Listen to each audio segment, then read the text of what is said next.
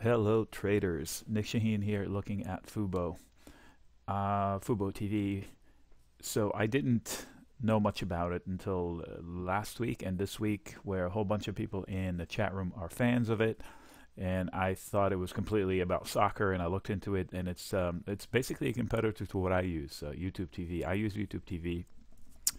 Um, Mixed feelings about it, just because as soon in the middle of the pandemic, they hiked their prices 35% to $65, which is about where Fubo is.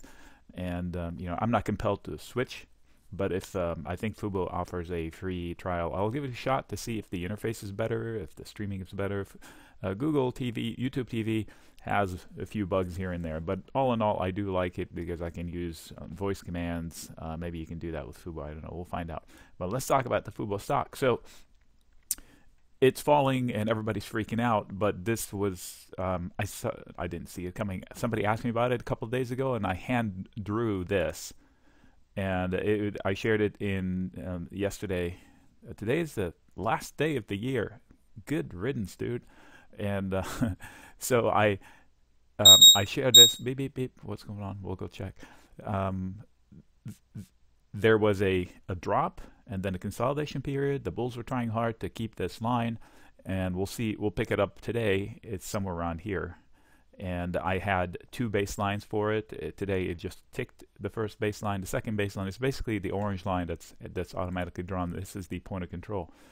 Gold, yes, I'm long gold. All right, so we'll close that. So this orange line is for this period of time. This is the place where they traded it the most. The second most area is up here, which they lost. It's that little consolidation jag. So this was about where I drew my lines, and then I put a box down here, and it's in the middle of that box right now. So these are the lines, and it's somewhere in the middle of the box. Is it a time to panic? So let me put it this way. If I got it in up here, and I'm not out yet, if I get out here, it means I don't care about the charts. Because according to this chart, if I'm long Fubo, I don't get out now. This zone should be supportive, as this right here should have been supportive, but they could be drawing this bad boy out. Is it going to 22 and a half? It's definitely within the target, technically, but not always do they fill that target. This, I think, is a pretty long period of time, given by long, I put that in quotes. It's a fairly recent stock, I guess, attention span from the investors, and this is a pretty good consolidation zone. So let's see what it does here. So if you want to hard line in the sand, 25 and a half, which is the last tick here that brought about this whole rally. So technically this is not a place to panic out. Whoosh. We'll see what happens with that one. I'm not in it, thank goodness. There's not much to say about it. I looked at the channels they offer. Everybody's going to be streaming something. We're not, I don't know if I call it cord cutters, because, okay, so I'm streaming, but I have coax cable still, because that's the modem, the pipeline to the internet. So I'm still using cable, but not cable. So I use my phone to watch shows. The DVR is virtual, unlimited. I don't think they have unlimited DVR. So let's look at the stats. I think it's too young for me to look here. They'll be meaningless. Yeah, let's not do that. They do have a lot of subscribers, and they're growing, and that part is the excitement, their growing part. Remember Netflix? Netflix's stock keeps rallying purely on not fundamentals, but on the fact of the potential, the global expansion of what they did in the US. So we have 7 billion people on the planet. How many opportunities is it for Fubo to grab some of that?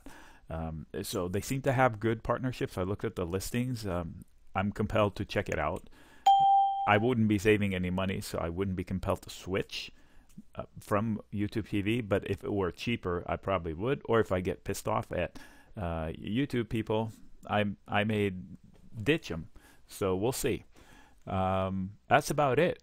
Basically, is let's see what happens inside this box. I didn't see the box coming until somebody asked me about it. So it's not like I was a genius and I told you to get out. But I did tell the person that if I'm putting a stop, I would get out as soon as I lose this consolidation zone because it's headed lower, a lot lower.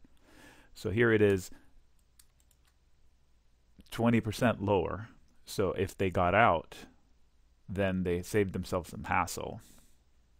And that would be not the same thing I would say to somebody saying, what about it now? I say, well, if I'm long, I'm not getting out to see what happens here.